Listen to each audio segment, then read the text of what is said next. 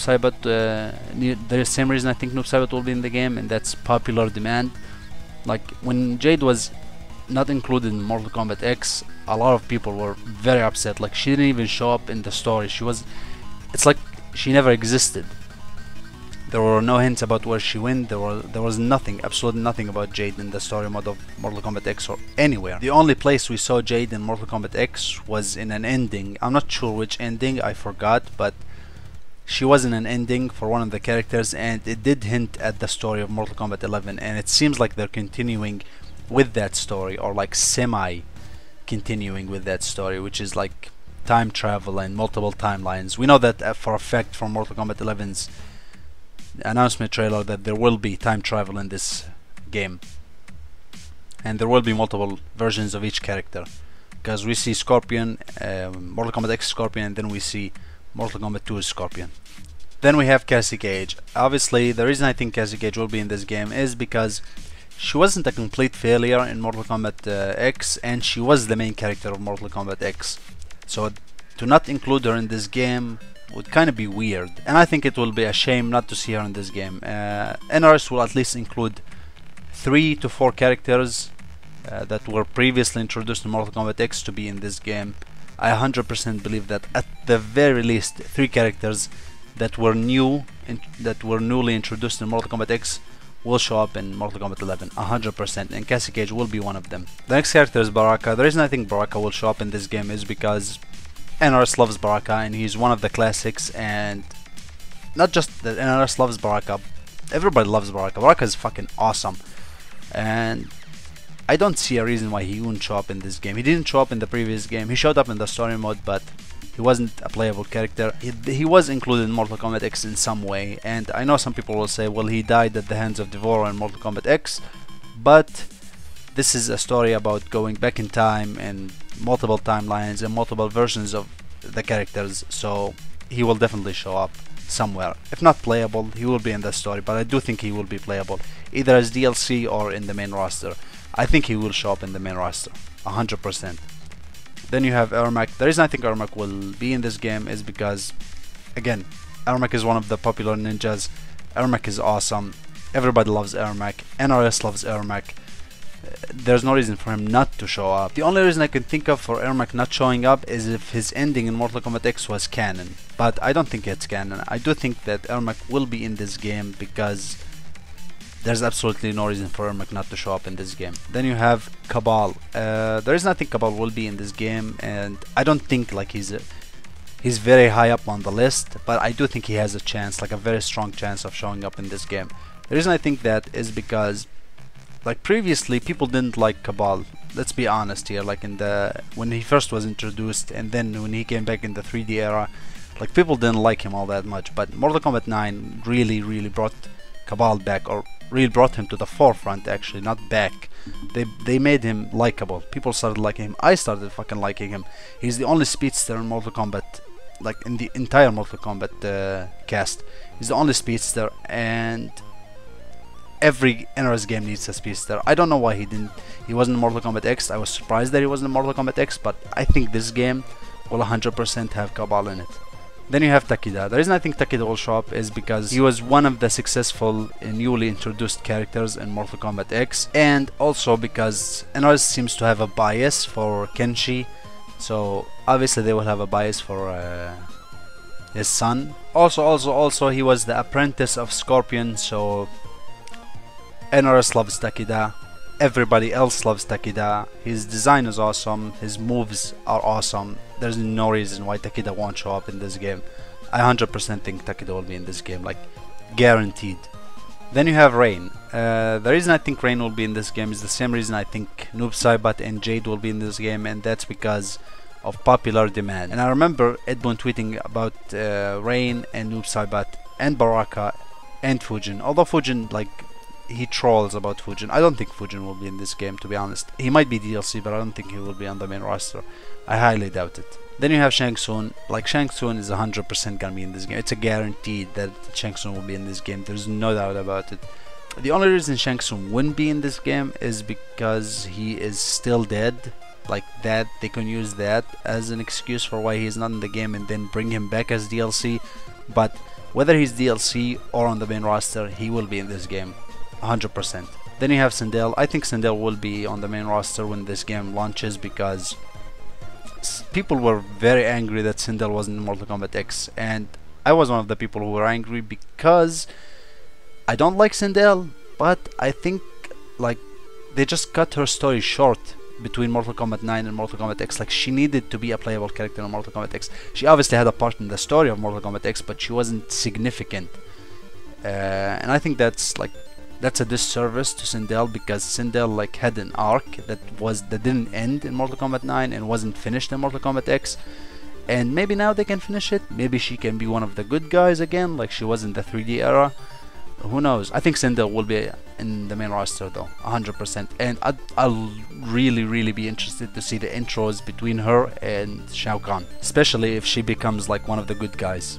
Then you have Scarlet. The reason I think Scarlet will be in this game is because I remember hearing that she was very close to being included in Mortal Kombat X's cast, or at least in the Mortal Kombat X story. I'm almost certain that they will include Scarlet in this game because they really don't want to leave her behind.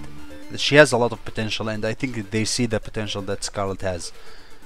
I think this is her game, and I think she will show up and she will be really cool because NRS just know how to make characters fun to play, and Scarlet as a concept is really good. Then you have Tremor. Obviously Tremor was a test, I would say. I believe he was a test in Mortal Kombat X. Like, he was added as DLC and they wanted to see if he did well or he didn't do well. I think personally that he did very well. Like all the things people had to say about Tremor in Mortal Kombat X were positive, so I think Tremor worked out really well in Mortal Kombat X, and I believe he sold well. I don't know, like I didn't look at any sales or anything, but from what I think he sold well, and I think that people really liked him. I liked him. I personally really liked him. I didn't expect to like him as much as I did, but I did like him. So I think they want like drop this opportunity to build up on Tremor and make him one of the awesome ninjas. Then you have Aaron Black. Aaron Black was one of the new characters that were introduced alongside like Takeda and Cassie Cage, Kotal Kahn, Dvora, Ferrator, all of those. And Aaron Black was very popular, especially at the start of Mortal Kombat X's run. He was extremely popular, and I think even at the very end he was popular. He was very fun to play. He looks awesome. He plays awesome. His concept in general is awesome, and I just don't see a reason why he wouldn't be included in this game. He didn't die in the previous game. He still has some story potential, I think. Like, maybe you can turn him into a good guy. He wasn't really a bad guy in Mortal Kombat X. He was just like loyal to his emperor. But now maybe you can have like a new villain. Maybe Aaron Black could team up with the good guys to face Raiden. I don't know. We'll see what happens, but he's 100% gonna be in this game, guaranteed. Then you have Smoke. Smoke I'm not sure about. Like, Smoke I'm 50-50 about, but I don't know why they wouldn't include Smoke. Like, the only reason they wouldn't include Smoke in the main roster is just to leave him for DLC, but I think Smoke will be in this game. There's no reason why he wouldn't be in this game. I'm just 50-50 about whether he's gonna be in the main roster or DLC, but I don't see them leaving Smoke out of this game. And if they do leave Smoke out of this game, then I think they will add Triborg in this game, and then they will have Smoke as a variation. But it just doesn't make sense to leave Smoke out. Like, they left him out of the Mortal Kombat X, and I was actually surprised that they left him out of Mortal Kombat X. Like, I thought he was gonna be in Mortal Kombat X, but he wasn't. Everybody loves Smoke. I love Smoke. He will show up in this game, either as DLC or on the main roster.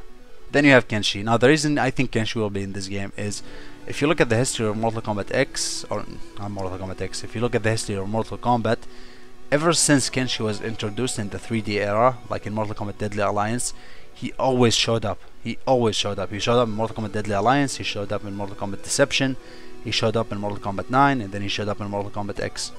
He didn't show up in Mortal Kombat vs DC because he wasn't part of the Mortal Kombat 2 storyline, and he didn't show up in Mortal Kombat Shaolin Monks because, again, he wasn't part of the Mortal Kombat 2 storyline. But like, every main game included Kenshi after he was introduced. They love Kenshi, I love Kenshi, everyone loves Kenshi. Kenshi will be in this game. The final character I think will be in this game in the main roster is Havoc. Now, the reason I think Havoc will be in this game is, to be honest, a bit wishful thinking, because I like Havoc, but I'd like to say that NRS sees potential in Havoc. I don't know if they actually do or not, but I'd like to believe that they see potential in Havoc. I certainly see potential in Havoc. I think Havoc could be one of those characters that really make interesting stories, because like, the only thing he lives for is chaos. He doesn't have any like grand plan or anything. The only thing he does, the only thing he wants is to have chaos, and that's his entire character. It's just chaos. He's about chaos. Like, that's his entire motivation in life, is to cause chaos. So he could be a very interesting element to throw in the story. Like, there's a lot of ways you can go with Havoc, and in terms of movesets, like, NRS always makes characters really fun to play, so I'm not worried about that, like, gameplay. I'm just worried about like I'm just worried about what they're gonna do with him in terms of story. I think he's got potential. I think NRS sees this potential, and I think NRS will act on this potential. Personally, I would love to see Havoc, but I think it's more like 30% he will show up. And then the last 4 spots I want to leave for new characters. I obviously can't predict characters that never showed up, but we know that one of those 4 characters is a timekeeper type of character that we see in the Mortal Kombat 11 announcement trailer. That leaves us with 3 new characters, and that concludes my list of predictions. Again, I want to stress by saying that this is just a prediction list. This is not a wish list, because if it was a wish list, I would just fill it to a sector. Like, the entire cast would just be sector. But this is a prediction list. This is who I think will be in this game, or who I think has a very high chance of showing up in this game, or higher chance than others of showing up in this game. Obviously, Liu Kang, Kitana, and Sub-Zero, like, those are guarantees. There is no reason why those 3 won't show up in this game. Jade, I also think she will be a crucial part of the story, so I think she will show up. Then you have someone like Cassie Cage, Takeda, and Aaron Black. Amongst all the new characters that were introduced in Mortal Kombat X, those 3 were the most popular, so I do think that they will show up. And that's pretty much it. Make sure to leave your predictions in the comments down below, and leave a like if you want to, leave a dislike if you want to, and if you don't want to do either, then fuck you.